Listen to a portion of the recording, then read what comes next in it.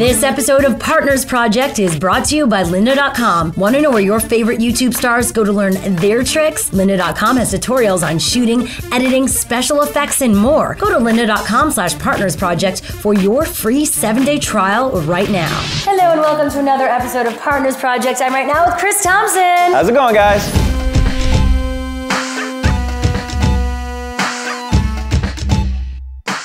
Chris, how would you describe your videos? Oh boy.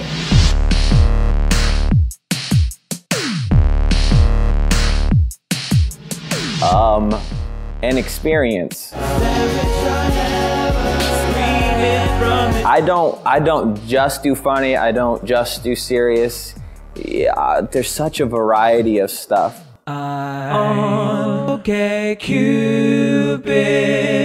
My videos are me. Like whatever I'm thinking, whatever I'm feeling, whatever thoughts I have.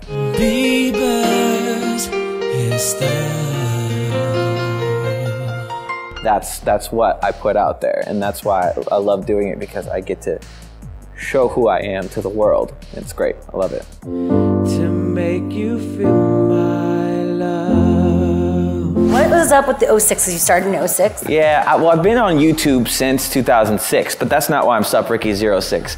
I didn't know what YouTube was when I signed up for it. What's up, YouTube? My name is Chris, or SupRicky06. I thought YouTube was like Photo Bucket, like private, somewhere you can store videos to post on other websites. Like a Dropbox. Exactly. So I signed up and I used my email address, which was SupRicky06, because people think I look like Ricky Martin, so SupRicky, and then 06. I don't know why I had those numbers, actually. And then if I had known at the time that it would become my brand, I might have chose differently. But you know, I embrace it at this point. And I just remember going back to the video I posted. It was me and my dad doing Dance Dance Revolution. No way. And I wanted to post it on my MySpace.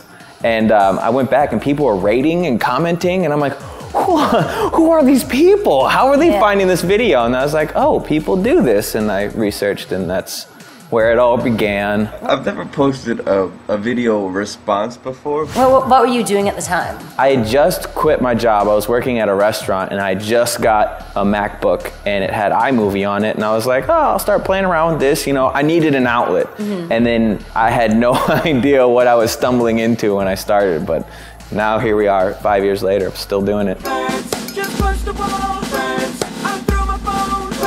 Well, yeah, but you were a bartender. I mean, you'd gone around in the job circuit. Yeah, I worked in restaurants and bars and clubs, and it just wasn't fulfilling my creative side, oddly enough. You're on the couch, had way too much to drink, now you're on the couch. Nobody knew what YouTube was when it first started, and then for it to evolve the way it has been spectacular. Today my parents made me need therapy.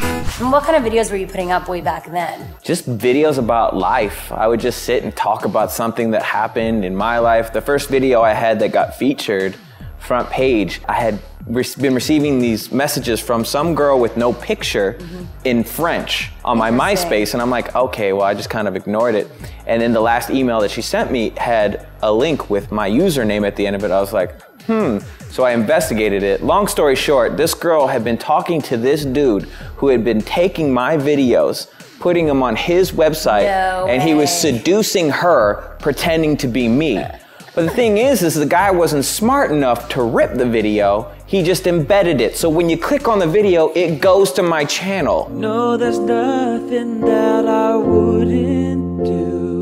Like he created like a persona. A whole persona, and like she was in love with this dude, and then she finds me and she's just like heartbroken. So I used like a translator or whatever for French, because I don't speak French. So, and we basically got the idea across, and then... Did you meet her after?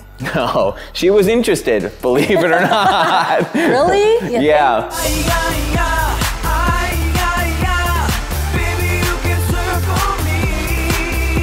When did you evolve into the music video parodies? Well, I mean, I've been a singer my whole life. Like I was in college studying, I was gonna be a high school choir teacher. No way. I was studying music ed.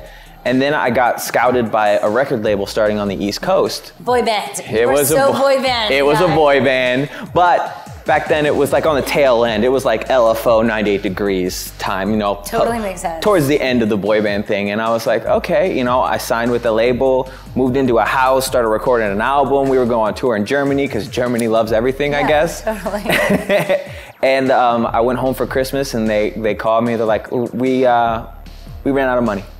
It happens. That was my first Hollywood lesson, is nothing is guaranteed. So I was just sitting on my butt doing nothing, and one of the guys I was in the band with was like, come out to LA. So I moved out here, and with the YouTube stuff, I was creative, but like I wasn't utilizing my music. Like I love music. And I was like, okay, and this is the advice I give anybody who's wanting to do well on YouTube. You need to find what it is that you love to do, and then figure out how to do it on YouTube, not the opposite. Don't find something somebody else is doing and then do it. Totally. So I was like, I like to make people laugh and I like to sing. So how can I do that? Comedy music, and so parody and original comedy stuff. And then when I started posting that, I saw my numbers just whoosh. No way. Because music has replay value, so people will go back. Think about it, like your favorite song you've listened to millions of times. Well, not millions, but you get the idea. Yeah. I found like more success with that, and I was able to utilize my full skill set, not just part of it.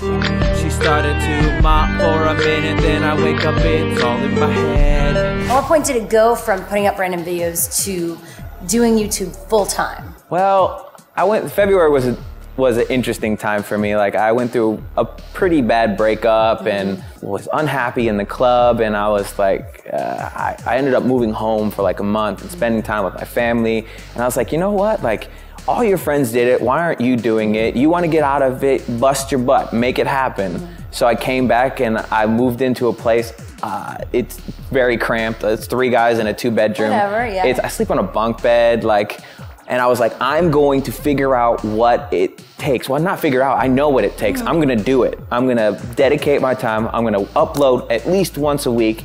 And you know, I don't care how hard it is, or I'm gonna have success. I'm gonna struggle, but I'm gonna have success. I did that for like 2 or 3 months, and then it just like all started to fall into place. So now I'm doing well, and it's just a matter of dedication and consistency. Can't process him with a normal brain. Having ultimate creative control, and I don't have to go audition in front of anyone. Do I want to cast myself? Yeah, I'm in. Exactly. Sweet, you know, like, and I don't have to worry about any of that. It's a lot more work, but I feel like it's much more rewarding. So worth it. How many times do you work so hard at a job or to get something, and then it's like any Hollywood exec can just end it at any Like, point? sorry, I had a bad day, you're out, you know? Yeah, totally. And it happens all the time. Yeah, but you can't take it personally. You gotta have that thick skin. All of them ladies be shaking their asses, cause they like guys with tape on their glasses. But there's so much talent now, and like high quality, like could have and do have their own show. People are branching off. People are looking at YouTube as like a legitimate place for real art. You'd be surprised how many people still think it is that, though. Oh, I'm not surprised. It's just crazy. I'm like, really? I have friends that are like, wait, you make money doing those videos? I was like, no, I dedicate all of my time every day, and I get money from some magic source thing. I know. I'm a trust fund kid with no trust fund. I don't. It's funny, the second you explain people that there's a possibility of monetary benefit, that's when they're like, oh, I can totally do that. No.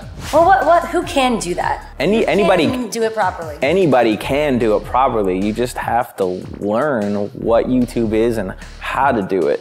You know, like you can have I have several videos with millions of hits, but it's like, you gotta keep going. Yeah. You can't just sit and be like, I have reached the mountain, because somebody will just blow straight past you, you know? It better be safe if she comes to my place. Sit and watch a movie, maybe we'll touch hands. She starts to lick my face and touch my no place. I'm nervous now, yup, that's it, I give up. But I think the cool thing with YouTube is like it doesn't feel, at least in my eyes, to be like an extremely competitive thing. I don't look at it that way. Yeah. Everyone who's in the YouTube community is just, they're my friends. If they're having success, I'm legitimately happy for them. If they pass me, we'll just do a video together and I'll come right back with them, you know? Like we elevate each other, and that's what I love about it. Really My God, this class is boring. Let me out of this piggish fruit.